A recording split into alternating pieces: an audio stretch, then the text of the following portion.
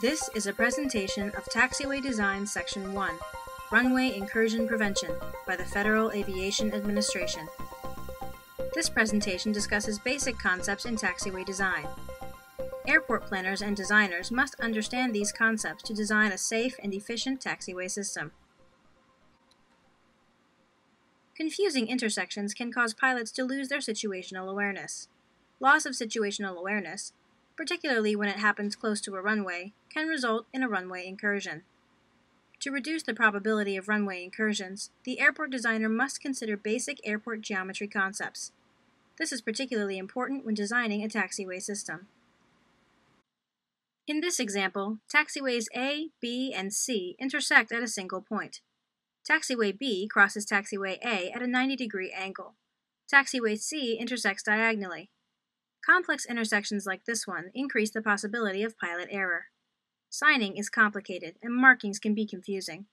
Good airport design practices keep taxiway intersections simple by reducing the number of taxiways intersecting at a single location and allowing for proper placement of airfield markings, signage, and lighting. To design a good intersection, begin at the airport planning phase. The best opportunity to reduce the probability of conflicts among airplanes is always during the initial planning of an airport. Present a pilot with no more than 3 choices at an intersection, ideally left, right, and straight ahead. This is the 3-node concept. While it's not always possible, the ideal intersection is a 90-degree cross, like the example shown here, with taxiway B intersecting taxiway A at a 90-degree angle.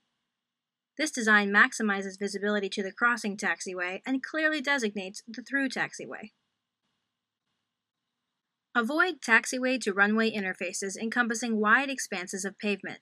This example shows a runway end with an expanse of pavement wide enough to accommodate an arrayed row of 3 separate taxiways, indicated only by painted taxiway centerlines. The design accommodates 2 signs at opposite sides of the expanse, one placed inside the expanse of pavement and the second installed outside the pavement. These wide pavements require placement of signs far from a pilot's eye. As shown here, signs are virtually invisible to the pilot following the middle centerline because of the viewing angle and the excessive distance between the signs. Low visibility conditions, or a pilot's focus on the centerline, can magnify the problem. This is especially critical at runway entrance points. Proper taxiway design includes islands between taxiways, as shown here. In this improved design, distinct islands separate the same 3 taxiways from our previous example. The use of islands, as illustrated, provides the standard taxiway width and allows space for additional required signs for each taxiway. This design increases the safety of the taxiway system. Islands may be grass, or, for ease of maintenance, may be artificial turf or clearly marked as unusable pavement by painting the island green and adding taxiway edge markings. During initial airport planning, focus on reducing airplane conflicts on the runway. In this example, the terminal is placed to the north of 2 parallel runways. Airplanes using runway 9 right, 27 left must cross the other runway to reach the terminal. This alternative design places the terminal building between the parallel runways, eliminating the need for airplanes to cross a runway when taxiing between the runways and the terminal. If the airport has a runway dedicated to general aviation use, locate supporting facilities adjacent to their runways to make sure air carriers do not have to cross the GA runway, and small airplanes do not have to cross air carrier runways. In this configuration, the main terminal and GA facilities are placed at opposite sides of the parallel primary and GA runways. While reducing the number of potential conflicts will reduce the chance of an accident, such design also reduces air traffic controller workload. In this example, parallel runways connected by taxiways at the ends of the runways are also intersected by a 90-degree taxiway crossing the middle of the runways. High-energy intersections like this one are intersections in the middle third of the runway.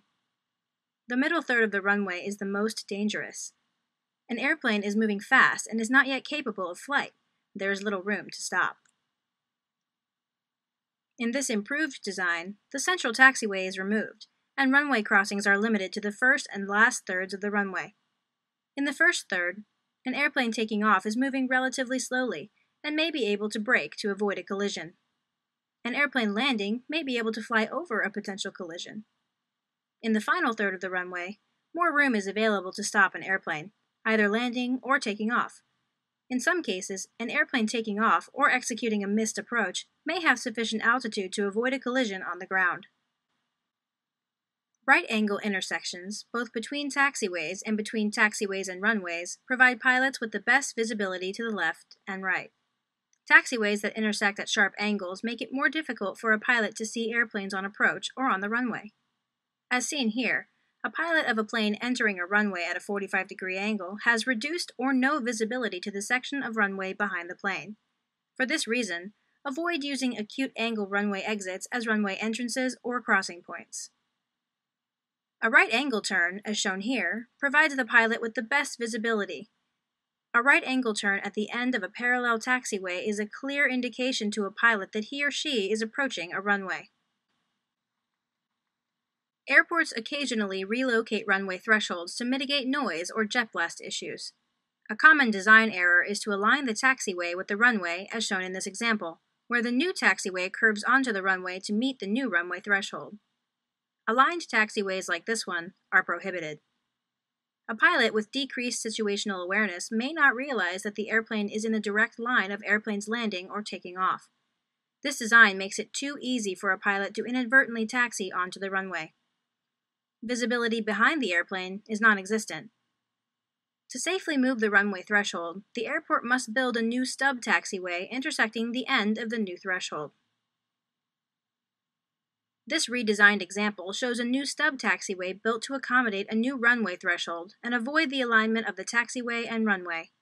The new taxiway intersects the runway at the new threshold.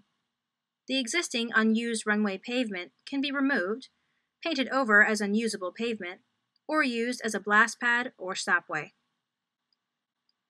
Runways used as taxiways and taxiways used as runways can lead to confusion and create a potential for incursions and conflict between an airplane taxiing and one taking off or landing. A runway should always be clearly identified as a runway and only a runway. Such standardized markings ensure that a pilot encountering white runway markings or yellow taxiway markings will always at least be aware of whether he or she is on a runway or a taxiway, even if his or her situational awareness is diminished. In this aerial photograph of an airport, airplanes are lined up for takeoff at the end of a runway that is being used as a taxiway.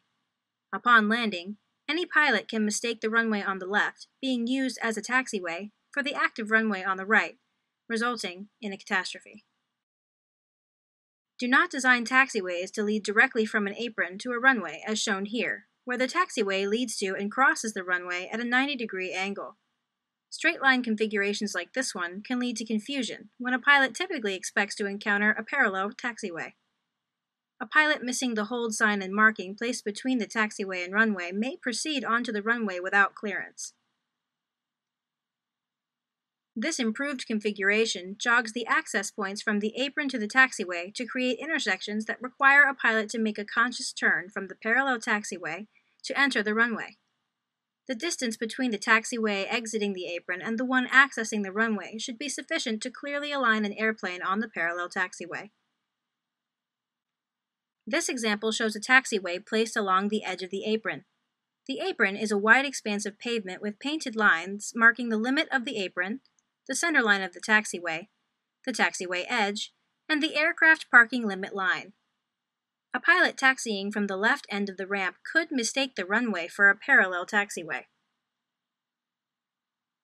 The improved design, shown here, separates the taxiway from the apron by placing islands between several new taxiway access paths. Note that the new edge of the apron is where the aircraft parking limit line used to be, so there is no loss of parking area for airplanes on the ramp. A hotspot is a location on an airport movement area with a history of potential risk of collision or runway incursion, and where heightened attention by pilots and drivers is necessary. Relying on heightened attention by pilots is not an adequate long-term solution to hotspots. Non-standard geometries must be corrected. Any of the design flaws we have discussed can be designated as a hotspot. Hotspots are identified in FAA airport diagrams. This airport diagram uses circles and labels to highlight 4 hotspots. Let's look at an example of a hotspot and see how it can be improved. In this example, we have several design flaws.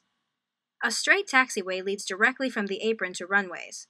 The runway-taxiway intersection is at a 45-degree angle, and the taxiway connects with 2 runways where they intersect. The redesign shown here addresses these flaws. First, the straight taxiway is reconfigured. The new taxiway has a stem connecting to the apron at 90 degrees and splits to run parallel with the apron. Both ends of the taxiway curve to connect to separate runways. This redesign creates indirect runway access, forcing pilots to complete 2 turns to enter a runway. Second, the new runway taxiway and taxiway intersections are at 90 degrees. Finally, each taxiway intersects only 1 runway. When runways or taxiways are subject to reconstruction or rehabilitation, airports must place a priority on redesigning hotspots.